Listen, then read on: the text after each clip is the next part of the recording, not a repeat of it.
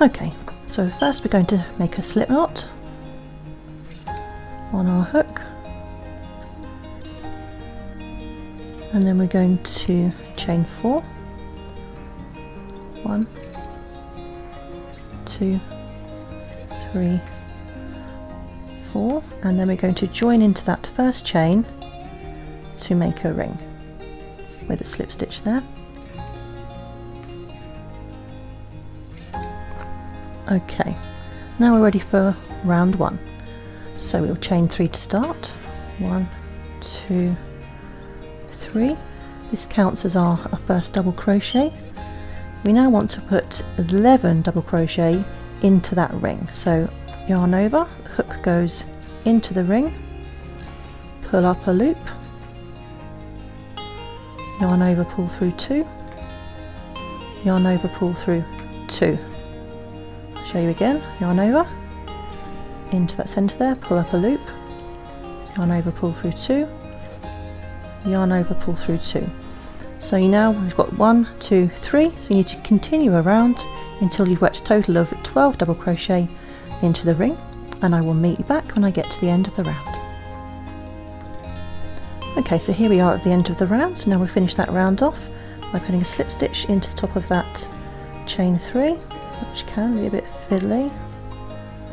There we go, and then we want to fasten off this colour.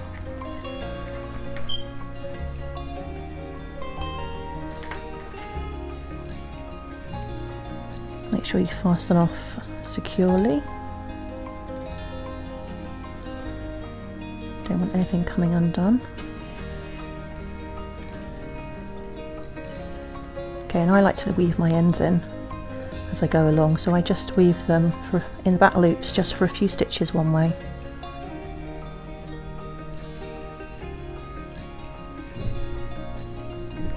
And then I like to go back the other way. And then once you work the next round on top of that, that securely locks that end in place and that won't be going anywhere. Okay, so we're ready to start round 2.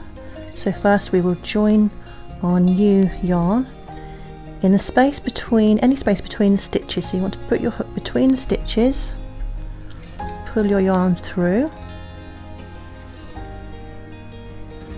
and then chain 3. This counts as a double crochet. This is going to be a beginning popcorn stitch. So now we're going to put 2 double crochet into that same space. That's 1 and 2. Okay, so now we're going to form our popcorn stitch. So we'll just pull up the loop a little bit so we don't lose that, and then we take our hook out, and we're going to insert our hook into the top of the chain 3, and then we're going to pick that loop up back onto the hook, pull the yarn tight, and then pull that loop through like so, and then we need to chain 2. Okay, so now we're going to do our next popcorn stitch into the next space between the stitches. So now this is a normal standard popcorn, so we're going to put 3 double crochet into that space. 1,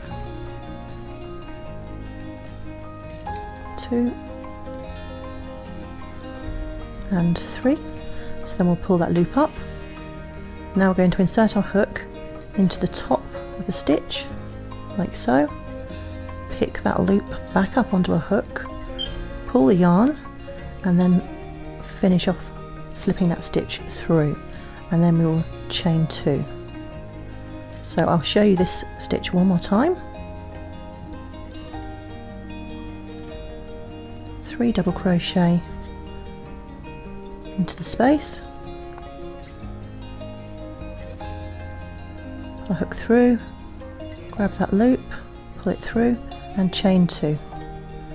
So we're going to continue working a popcorn stitch and a chain 2 into each of these spaces, and I will meet you back up when I get to the end of the round.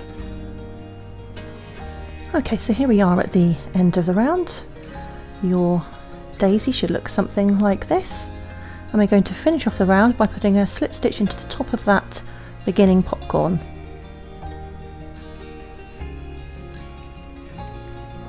Like so, and then we're going to fasten off and securely weave in our end. Okay, so we're ready to start round 3. We're going to join our new colour into any chain space, so just pull your yarn through and chain 3. This counts as the first double crochet. We now want to put 2 more double crochet into that same space. So that's 1 and 2. Into the next space we're going to put 3 double crochet. 1, 2 and 3. And into the following space we're going to start working our corner. So we're going to work 3 trebles, chain 2 and 3 trebles all into that same space. So for the treble we yarn over twice, yarn over, pull through 2, yarn over, pull through 2, yarn over, pull through 2. So we want 2 more trebles.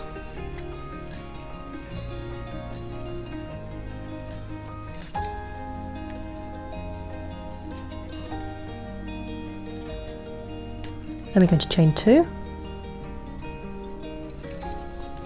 and then 3 more trebles into that same space.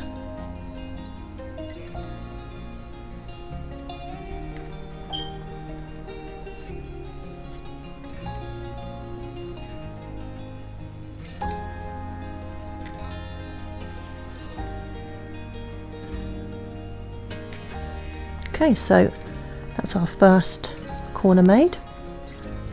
So we're now going to continue and put 3 double crochet into the next space. 1, 2 and 3. 3 double crochet into the next space. 1, 2 and 3. And so we're ready to work our second corner. So in the next space we're going to put 3 trebles, chain 2 and 3 trebles, and we're going to continue working that all the way around. So we will have a corner, 2 groups of 3 double crochet and then a corner, and we'll keep that working that all the way around, and I will meet you at the end of the round. Okay, so here we are, we've worked all the way around our square. We ended with a corner into that last space, and now we're going to just join into the top of the chain 3 with a slip stitch to finish off our square. So now all we need to do is fasten off and weave in that end.